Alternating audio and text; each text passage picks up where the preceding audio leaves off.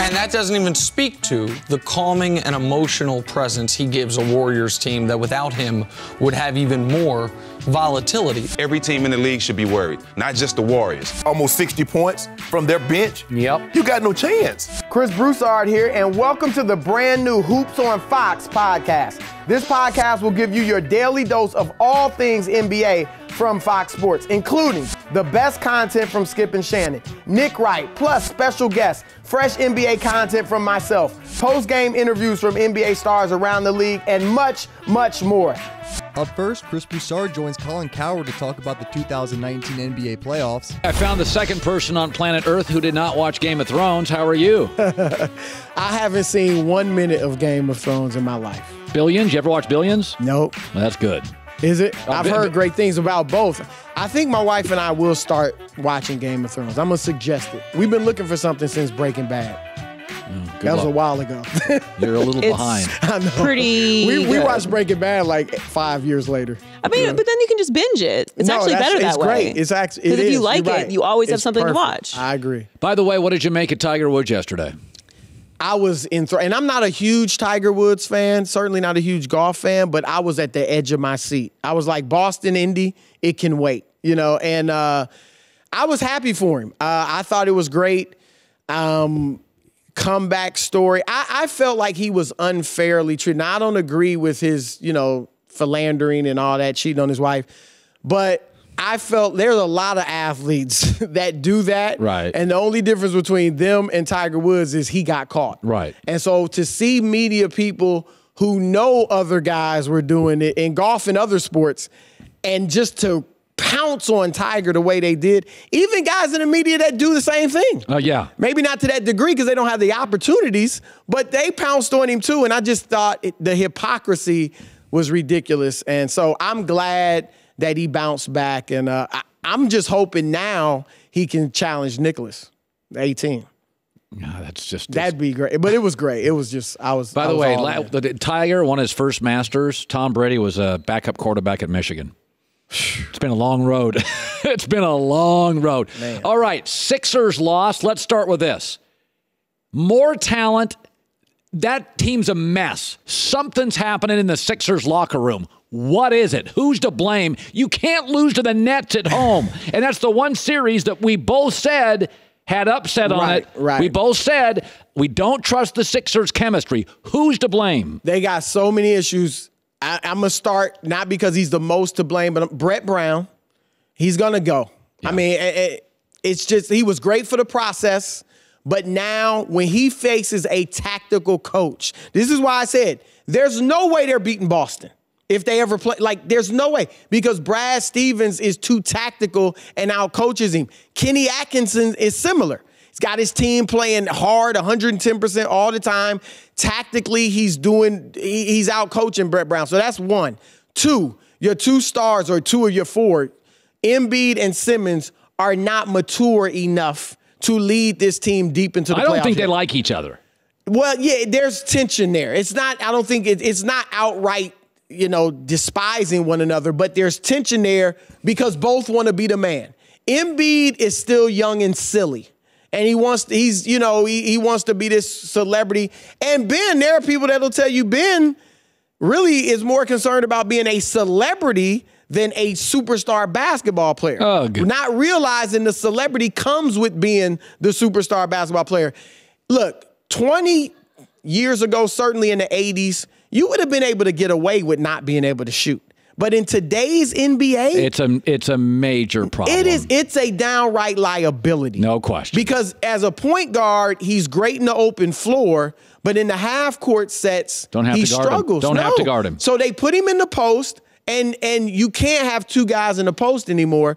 So that forces Embiid to go outside, which he likes to do anyway. Yeah. So that's why he's shooting threes and mid-range jumpers. Embiid should be able to demolish them. You saw what Boban did in the post. Yeah. They couldn't stop him. So those are problems. Brett hasn't figured out how to get Tobias Harris involved. Yeah. They've got major issues. They should still win this, even with Embiid being hampered. But they got issues. Okay, man. I read this. The Warriors took a 1-0 series lead. You say they have an unspoken rallying cry in the playoffs? One last hurrah. A timeout. So the Warriors in the locker room are saying No. I'm saying I'm in here. In here. It can't be spoken because they can't outright talk about KD. We know he's leaving. But in their heart of hearts, they all know this is the last hurrah. KD is probably out. DeMarcus is certainly out. Draymond. They're not paying Draymond big money. Period. No way. Okay, so maybe I think they will. I think there's a number they'll go to keep him in an extension. But he just signed with Clutch. And one thing about Clutch and Rich Paul, they try to get every last dollar. Oh, yeah. And I don't know if Draymond thinks, hey, I could go play with LeBron and the Lakers. I think Draymond's smart enough to know that in most teams, he is not Draymond. Like, he could go somewhere and get exposed, because if you expect too much from him, you expect he's a max guy. He's not that. He's perfect in Golden State. Hopefully he stays. But my point is, this could be, they know in their heart of hearts, this could be it. Let's go out with a bang. Let's win 3 straight. KD wants to compete with LeBron. LeBron didn't win 3 straight with the Heat. This is another way for him to up LeBron. So that's the unspoken rallying cry. They just meet eyes and they know one last hurrah. Portland beats the Oklahoma City Westbrooks. He's snippy after the game. It would be easy for me to hammer on Russell Westbrook, but my takeaway is Thunder's still going to win this series, right? Yes, I think so. Look, Paul George, his injury is a problem. I think he's going to, because it's his shooting shoulder, he's going to have to go to the hoop more and not settle for the 3-point shot.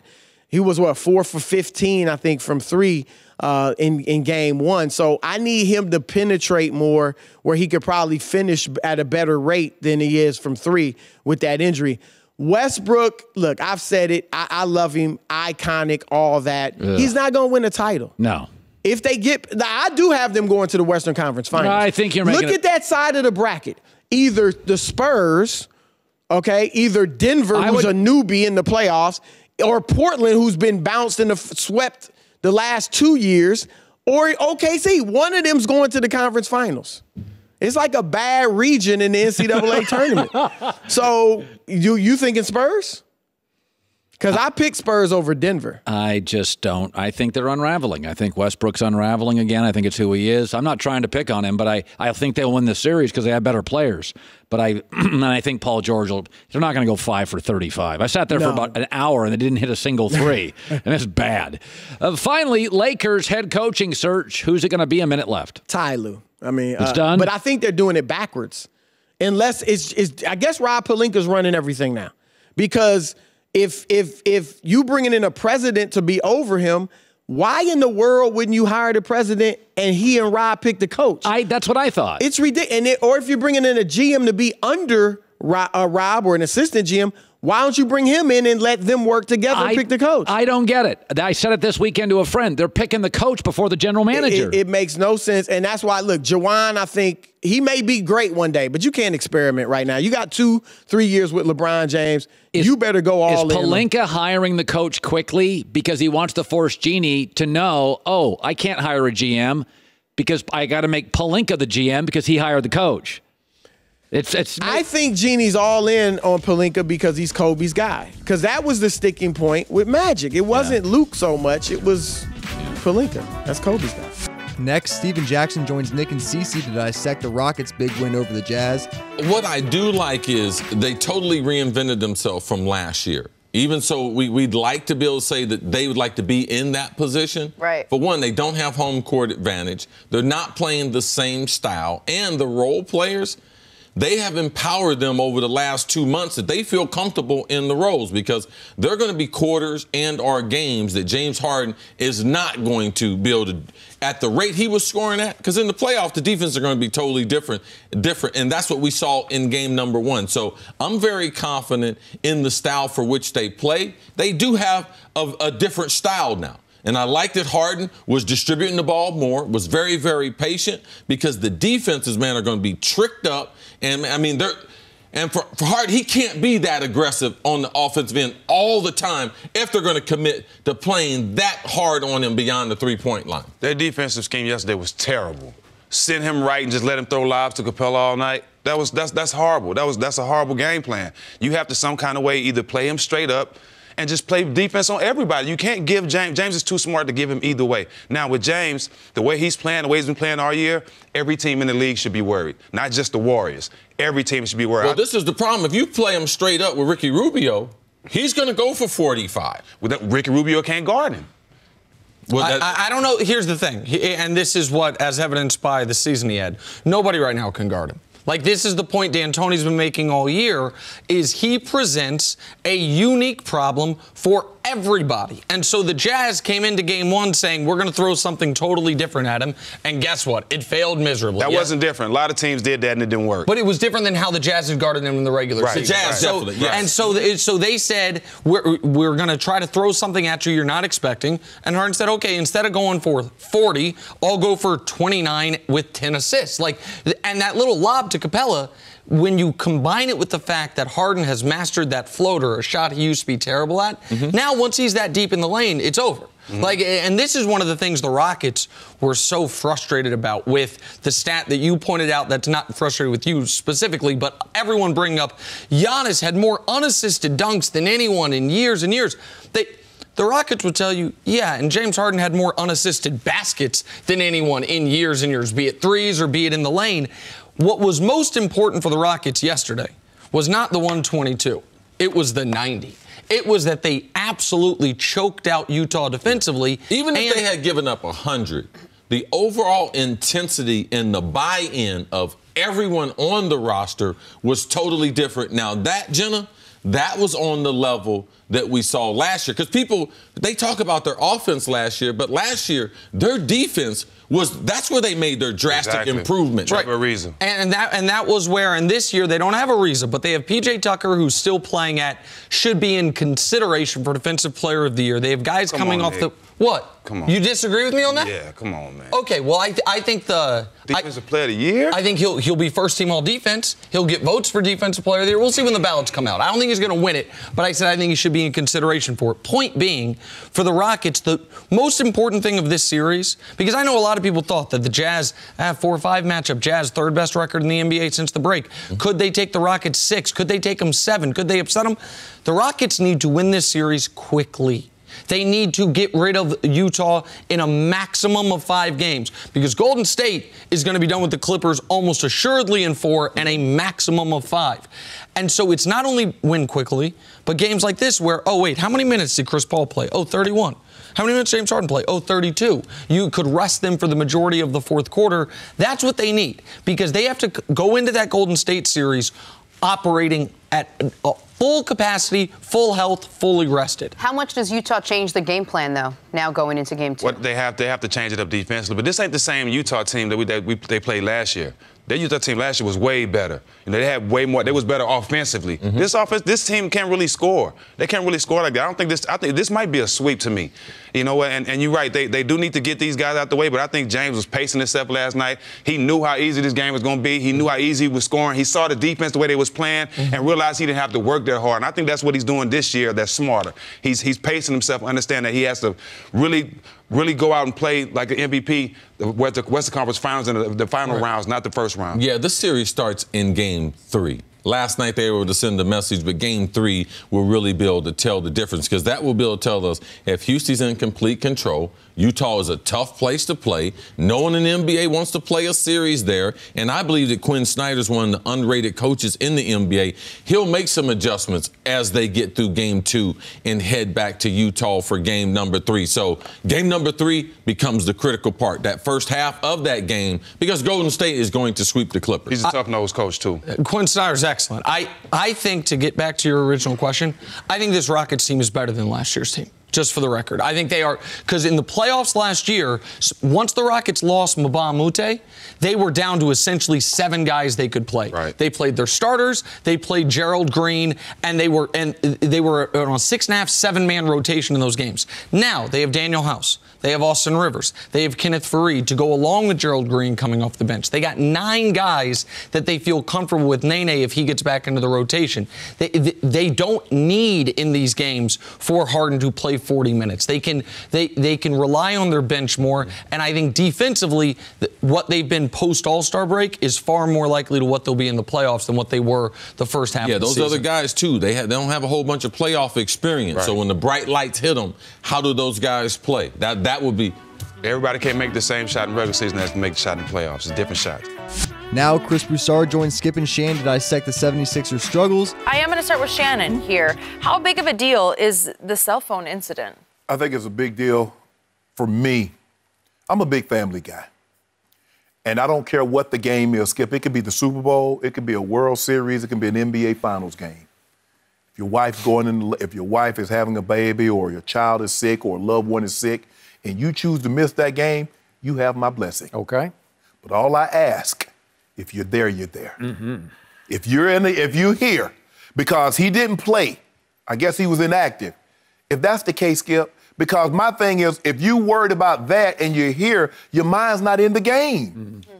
Why not just stay with your family, take care of that situation? When she's better, you come back to us. Mm-hmm. That's my only problem, and I get it.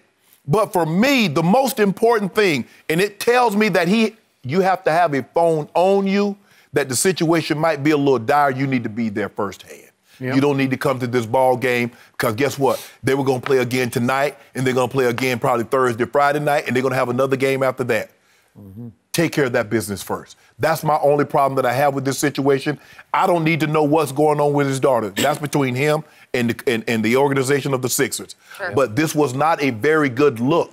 And then you got Joel Embiid involved in the situation. Joel definitely needed to have his mind into the ball game, but I would have just preferred in a situation like this, if your daughter is sick or a loved one is sick, mm-hmm. and you're going to bring the phone, which tells me, Skip, your mind is not going to be really focused on this. Mm-hmm. Because it's hard to compartmentalize. Some people can do it, but clearly, in this situation, he wasn't going to be able to. I just believe he and the Sixers would have been better served had he stayed with his wife or whomever it is and his daughter. I believe he would have been better served, and the Sixers organization would have been better served. Yeah, I don't really disagree with him. If she's that sick, and I don't think we know exactly the nature of the illness, but yeah, if he would have called off, because obviously, like you said, he was inactive as it was.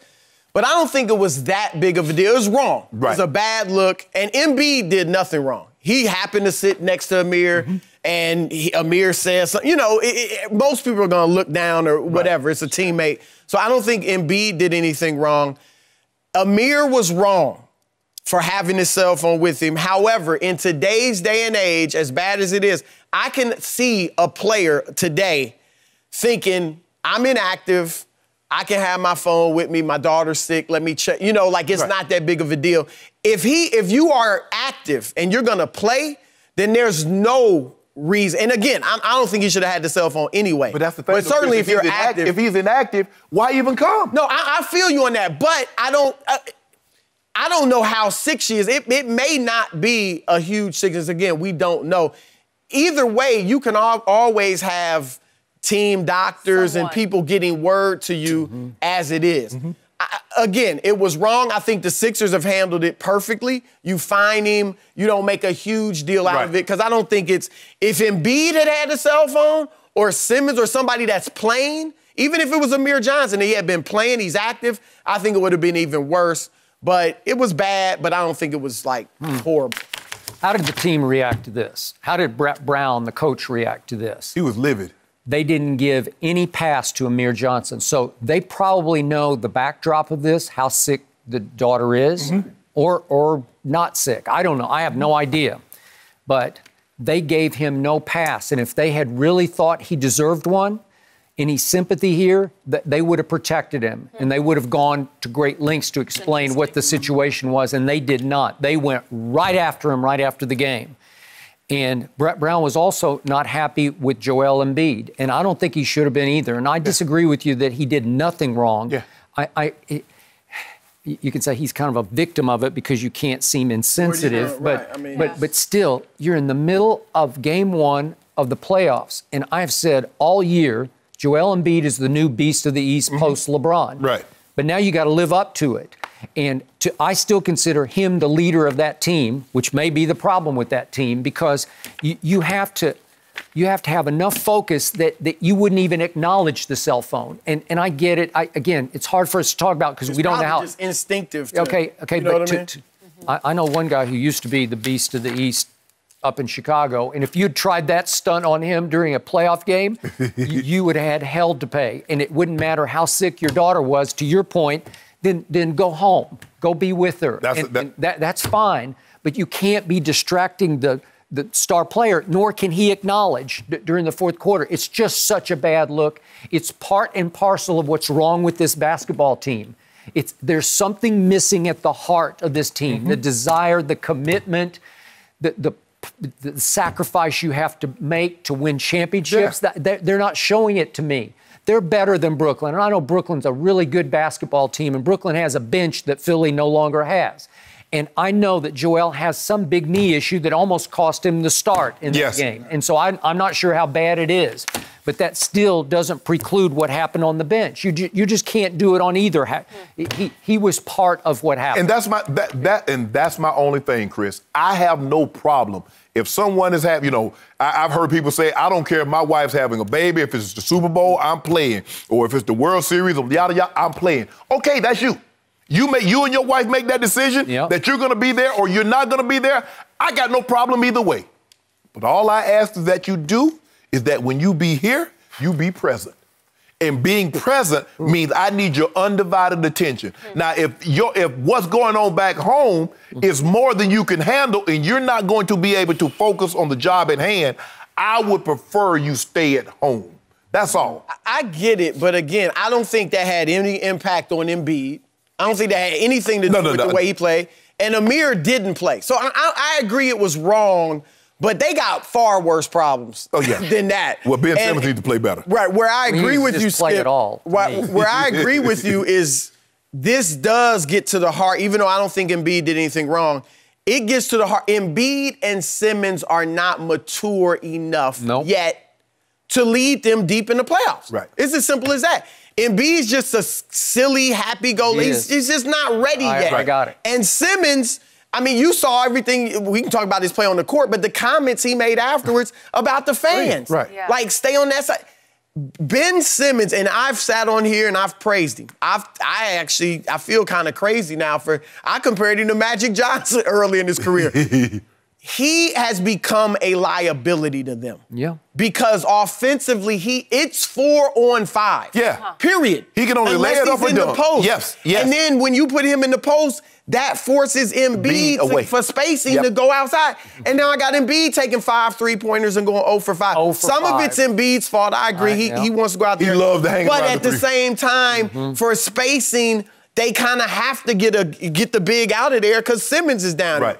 So they got some serious issues. I think they'll still win this series, but they can't guard Brooklyn's guards. No. Simmons and Redick can't stay in front of them. And you saw Spencer Dinwiddie, Karis LeVert, and D'Angelo Russell had field days. The first two guys you named came off the bench. Right. And they made the 5th most 3-pointers per game in the season. So when they penetrate, if you don't stop them, they're kicking out. This could go 7. Oh, yeah. And Embiid is injured, and he almost not missed the game. They're not beating Brooklyn with a 50% Joel Embiid. I agree. Because Ben Simmons, as you mentioned, he's not mature enough. Look, they keep on talking about, he can develop a jump shot. Well, he needs to get on it. Yeah. Because right now he's a liability on the offensive end, Skip, because anything outside of 8 feet, he ain't making. What did we see? He ain't even taking it. What did we see in his 1 year at LSU when he obviously did not want to be there for that 1 year, coming from Australia, saying, I have to go here to Baton Rouge for 1 year before I can play the real basketball? You gotta do it. but he was not invested. He was not committed. He had low motor. And I kept saying on TV, is that the real guy, or will he take it up a notch when he becomes a pro basketball player? And I don't see the motor run hot. I don't see the killer will in him that you need. He's got star ability in him, obviously, because he's got the passing gift, and he's, how tall do we say? 6'10". 6'10". Okay, all right. He can do everything except shoot. Except shoot. Well, that's kind of hard. That's like a pitcher. Man, that pitcher, man, that joke can do everything but pitch. Right. But you a pitcher. 20 years ago, certainly in the 80s, that would have been okay. Yes. Maybe. Today's NBA, you can't. No. There's no way. Well, he does have some Magic potential, but Magic taught himself how to shoot fast. Magic was a decent set. He had that set shot. Yeah, the push shot. But that's the thing, Skip. You talk about LeBron needing to shoot 1,000 free throws. Ben Simmons needs to shoot 1,000 shots a day. A day. No question. Then, I hate to say this, people laugh at this, but you know who they miss the most on this team? They miss Bellinelli and Ilyasova. Because coming off the bench, and they would come out and they were fearless, tough, mentally tough guys who would change the flow of the game. Right. Now they got Mike Scott coming off the bench, and I've just never loved him. He goes 1 for 8 from 3. Okay, but Skip, you can't have your 2 starters. J.J. Redick scored 5 points and Ben Simmons scored 9. That's 14. You're going to lose. And when you get guys like coming off their bench and they getting almost 60 points from their bench, you got no chance. Following, Steven Jackson is back with Nick and Cece to break down the Lakers coaching search. Steven, when I teased this the last segment, you said, who in the world would call Steph Curry underrated? Doc called Steph underrated. Does Steph not get enough credit for the work he does for that team? How's he underrated? He just made past Ray Allen for all-time threes in playoffs. How is he underrated? He's a 3-time champ. How is he underrated? He's an 2-time MVP. How is he underrated? This kid is great. I think people who don't watch basketball, don't know the game, or just hate the Warriors because KD on the team, don't give him his props. Everybody knows Steph is great. He's going down as one of the best players in the game, definitely the best shooter we've ever seen. I was on the team when he got drafted, so he was my rook for a little while before I got traded. It's a great kid. I don't think he's underrated. I just think a lot of people hate him because they're so great. And when you're great, that's what happens. There's a lot of times I used to break down Jerry Rice's film. I used to get specific film of certain routes that he ran. And I always thought he was one of the greatest football players ever and definitely the greatest wide receiver. But when I used to break it down and I used to really study him compared to looking at him versus other wide receivers and going against defensive back compared to studying, I think Doc Rivers is talking about when I study this, because now it's not the regular season.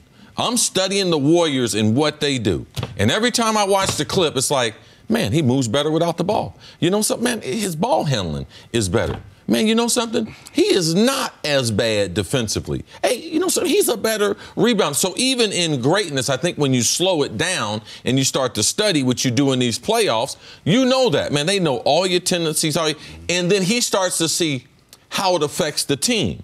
Well, man, Clay wouldn't be as good because I'll be able to help out a little more on him if Steph's not there. The overall spacing and I think the system that they run, they've refined it a little bit because Steph he's a better ball handler than he was 5 years ago, and he's definitely better, more physical, moving without the basketball than he was 5 years ago. So I think those are the things that someone like Doc Rivers is trying to point out to people who don't study it every day. And that doesn't even speak to the calming and emotional presence he gives a Warriors team that without him would have even more volatility. Like, okay, Steph Curry, I disagree with you, Steven.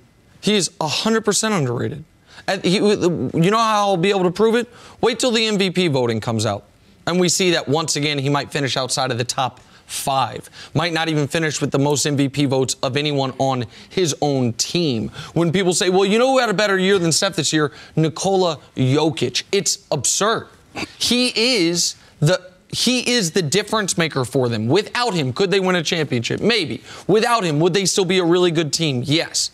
But what he does to defenses and the way he can dominate a possession that he never touches the basketball with his movement and with the attention, the utter fear he puts into people. There was a play in this game this weekend where he takes the ball up court. There's 19 on the shot clock. He's got 2 guys on him. He's about 32 feet from the basket. Confidence. And just pulls up. And it's not a bad shot. Last week, the reason I said he absolutely has more to prove, more to accomplish as an NBA player is he's a guy, one of the 3 guys I think playing today, right now, that has, I can get damn near the top of this pyramid as my best case scenario. What is Steph Curry's, best case scenario for his career? 6 championships, couple more MVPs, add some finals MVPs. Like, you can't tell the story of basketball without, in the first couple paragraphs, talking about the greatest shooter who ever lived, who helped create one of the greatest dynasties of modern NBA history. Like, that's who Steph Curry is. And I think at times, because of Durant and because people are sick of the Warriors, people forget that. And they absolutely forget the part you pointed out, C. One of the best rebounders at the point guard position we have in the league. No longer a bad defender. At this point, he's a more than adequate defender. And an excellent ball handler and passer of the basketball. The reason why I say he's not underrated, because if you go in any locker room, and look at all them players in there, who they thinking about? Steph and KD. If you look on that board, who we worried about? Steph. Who's one of the most feared players in the league?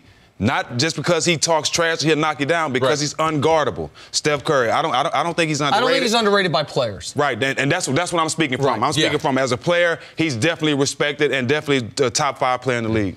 When you talk about his calming effect on the team, I think that's something that goes underrated, and people don't talk about that. But the season the Warriors had, where there has been flare-ups and tension, talk about his influence on the team and being able to keep that unit together. Well, he's the calming influence. If you look at Steph, his overall demeanor, there's leadership in a lot of different ways, and it doesn't have to always be Tom Izzo screaming at someone in your face. It don't have to always be someone like Draymond, something like that. Steph has done it in the type of way that this organization, they made a bet on him when they didn't have to a number of years ago, and they've invested in him, and this organization is around him. When they went out to get KD, Steph didn't have a problem with it. So that all leads to his overall demeanor, what he's going to be about on a daily basis. There is no Warrior working on their game harder. And they got a bunch of guys that work on their game. But none of them can say, you know something, I work harder than Steph. And that brings you a great deal of cachet inside that locker room when you go to say something. It's about not only the things that you do, but how you show them on a daily basis. And and that leadership you talk about, I mean, the respect that Steph has around, like, as far as NBA players, that's from a leadership standpoint also, not only what he does on the basketball court. And that means more to him, more than anything, that the players feel that way about him. And I compare Steph to Tim Duncan. He's Tim Duncan-esque. He has the same calm as Tim Duncan. A lot of you have to have one player on the team when guys get out of control. You have a lot of Steven Jackson, you have a Draymond, you have a Boogie Cousins. You have to have a guy like Steph that's an even kill at all times. It's times where him and Draymond go up for the rebound, and Draymond is all irate, but Steph will go to him and calm him down and give him a high five. You need a guy like Steph, and the way he approaches the game and his calmness is very important to that team, because you got a lot of guys that's all over the place. Thank you for listening to the Hoops on Fox podcast. Don't forget to subscribe and leave a 5-star review letting us know what you think of the show.